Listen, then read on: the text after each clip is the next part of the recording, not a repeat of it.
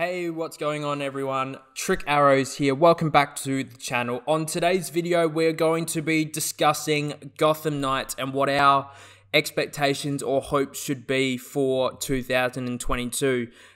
We've obviously known that this game has been in development for quite some time, and it's coming up to, can you believe it, 9 years since WB Games Montreal released Arkham Origins. So it feels like a long time. This game's been a long time coming. I know they haven't worked on Gotham Knights for the entire duration, but certainly the, it's been in development for a fair while with, the Damian Wayne Batman game turning basically into Gotham Knights. So a lot of the story elements from that Damian Wayne game has been sort of transferred into this game. So in terms of expectations for this year, in terms of a release date, I'm probably thinking somewhere around June or July.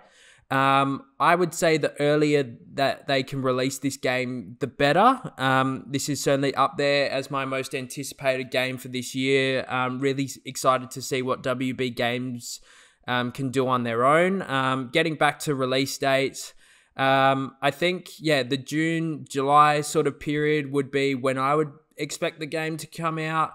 I think if it was as close to the Batman movie release as possible, the better, and I think that would help to sell extra copies of the game because there'll be Batman Mania. Everyone will be really excited. All the trailers for the Batman film have been fantastic. Obviously not as much anticipation for this movie as something like Spider-Man No Way Home, but I think the Batman is probably most comic book people's most anticipated film for this year. So hopefully we'll get a couple of trailers before the release of the game.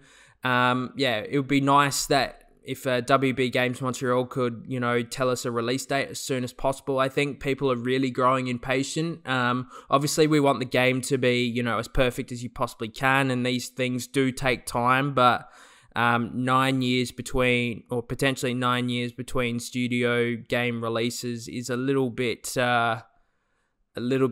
too long, in my opinion. But I think it's just more, we're really excited about what WB Games can do with this game. It's a fresh take on these characters, fresh universe, so it'll be very interesting to see what they come up with.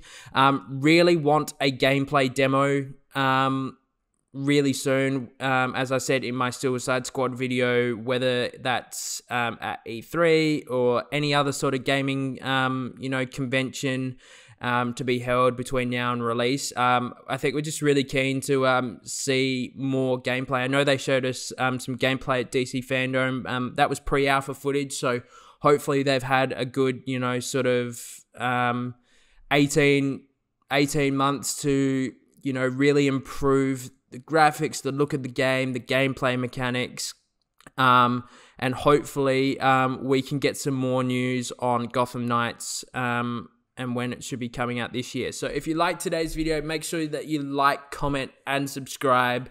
See you guys later.